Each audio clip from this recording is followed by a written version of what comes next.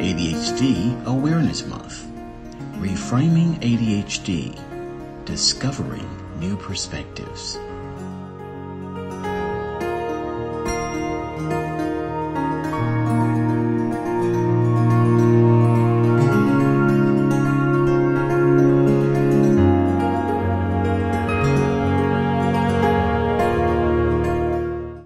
With adults who have ADHD, they've got 6 times the likelihood of having something else in the package. And that may be the other thing, may be what you hear about first, or you may hear about the ADHD.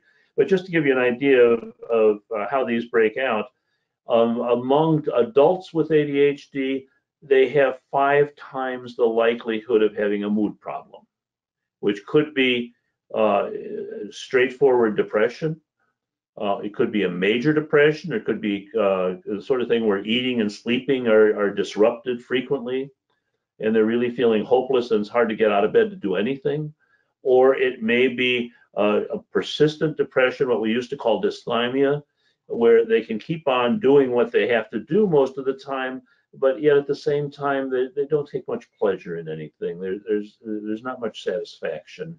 And there's just sort of an undercurrent of hopelessness about things, so that, to say they've got 5 times the likelihood of a mood disorder compared to people in the general population doesn't necessarily stipulate. That could be that they have episodes, it may be a bipolar thing, where they have episodes where they get really revved up and their thoughts are going too quickly, they're talking too quickly, it's like they can't slow down. Or it may be that they have periods where they get super irritable, and they get really crabby and hostile about small potatoes, things that wouldn't normally cause them to react that way.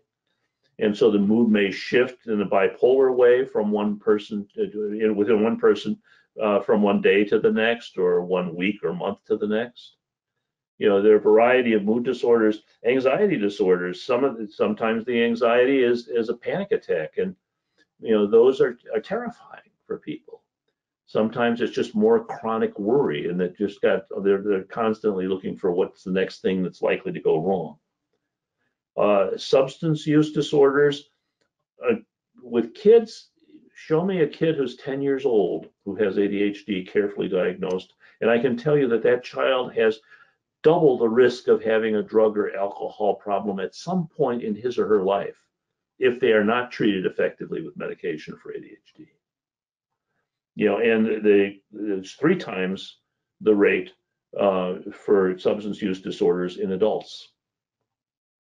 And then in addition to that, there is sort of impulsive problems, that are about 3 times more likely with adults. So it's not always the same set of difficulties with one person or another. The main thing is to be aware of the fact that ADHD is an underlying problem on which often additional problems are superimposed. And so you have to listen very carefully to what the person's able to tell you about what they struggle with and what goes well. And then think about what's the best strategy for dealing with it. And usually first of all, you just look at where is the pain, what kind of frustration, what kind of difficulty is the person having, and then what are the underlying difficulties that you may want to address.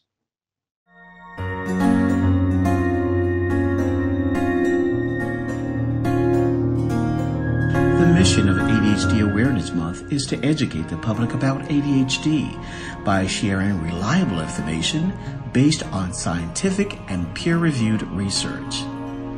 ADHD Awareness Month is brought to you by ACO, the ADHD Coaches Organization, ADA, the Attention Deficit Disorder Association, and by CHAD, Children and Adults with ADHD, in partnership with ADHD Europe.